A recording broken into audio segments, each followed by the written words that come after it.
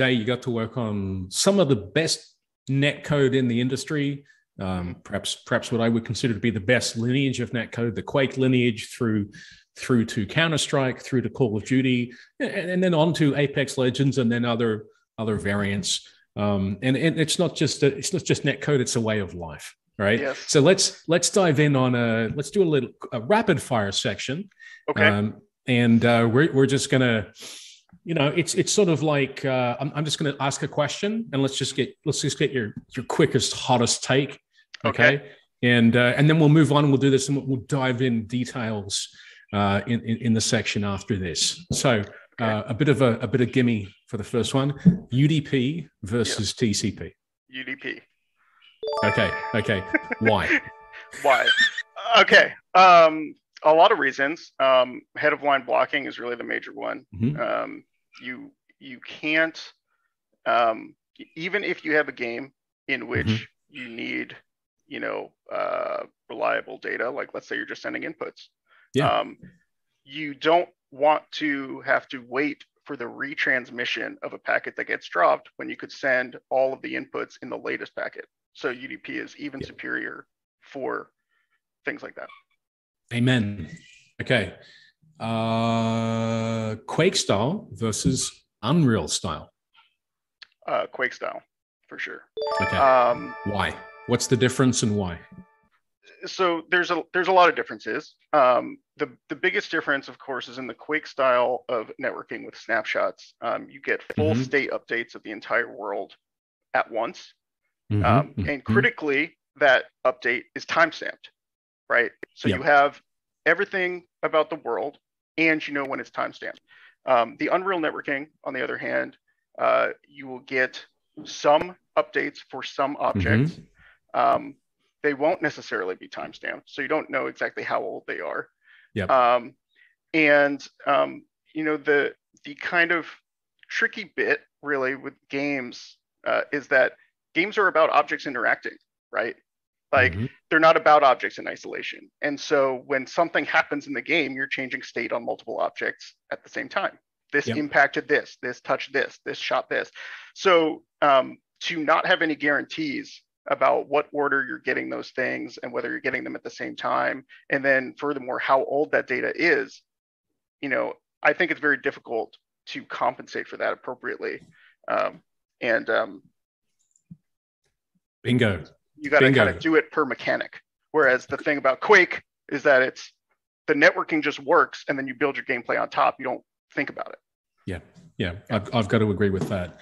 Interpolation versus extrapolation. Depends. It depends on the what exactly you're trying to get done in the game or the mechanic. Generally speaking, if you can, interpolation. But sometimes. Like a good example is there's a reason that all kind of melee attacks in shooters feel like shotgun blasts, right? Yeah. You can't really they're literally implemented as invisible shotgun blasts. Right. You can't really touch, push, pull the other guy, change his state directly. And so if you need to do that, then sometimes you got to extrapolate. Got it. Okay. Or with sports, that could be another reason. Good point. Okay. Determinism or sending state? Sending state, I think, is almost always ideal. The challenges with not sending state, aside from the fact that you have to make it deterministic, which can be a challenge in itself, especially in the new world order of cross-platform everything. You've got to deal with late joins and how you deal with stuff like that. You've got to deal with the spiral of death of what happens if you can't run enough simulation to catch up.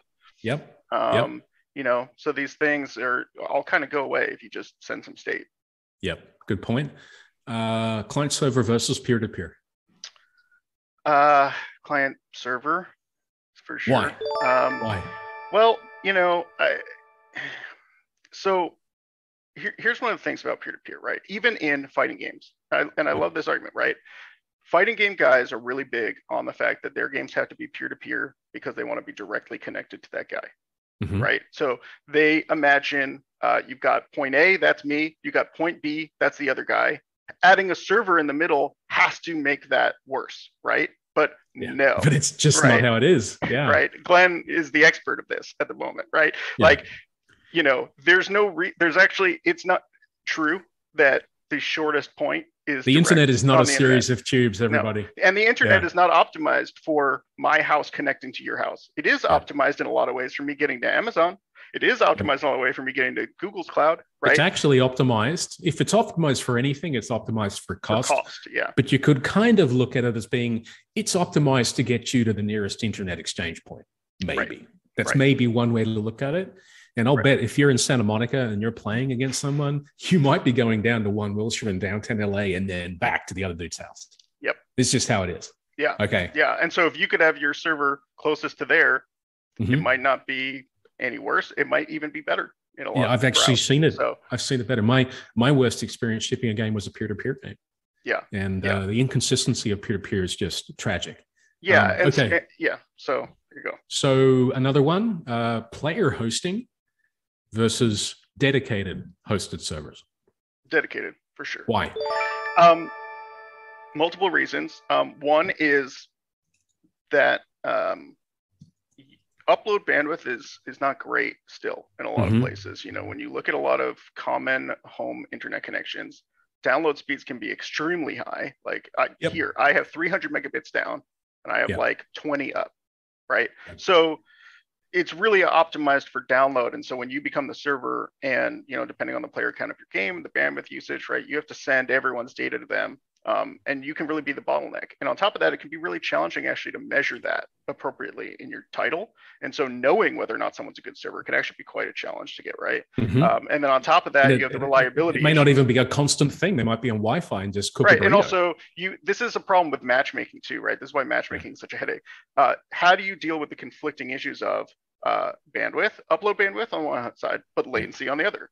Do you go with the guy who, you know, NAT type, right? Maybe they're connectivity. Can everyone connect to them? Does it have to go through a relay?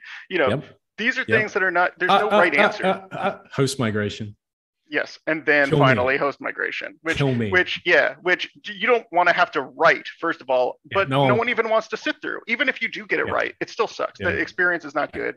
And realistically speaking, if you can't afford your servers for your game, you're not really monetizing it very well, right? I mean, like practically speaking, what these server costs, you know, if your game is optimized as well as it can be for fitting as many things on a server as you can, even if your game's free, you know, you should be able to make that work.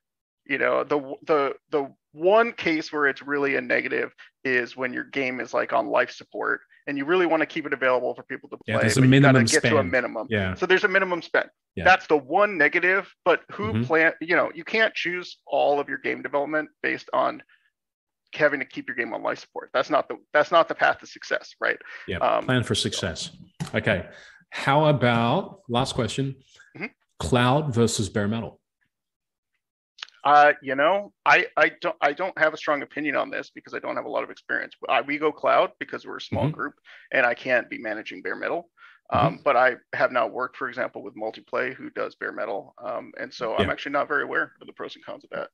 Cool. But I would love to know your take. My take is a mix is good. And I see surprisingly good performance on cloud these days. The only thing with cloud that kind of gets me is that high egress bandwidth charge is a bit of a kicker.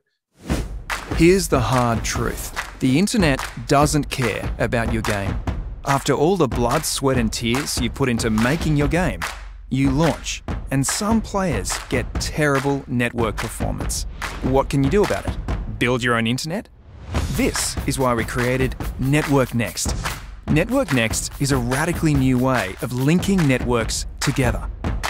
It's a new internet. One where networks compete on a neutral marketplace to carry your game's traffic. Network Next puts you, the game developer, in control of the network. We monitor every player's network performance and you choose when to accelerate them.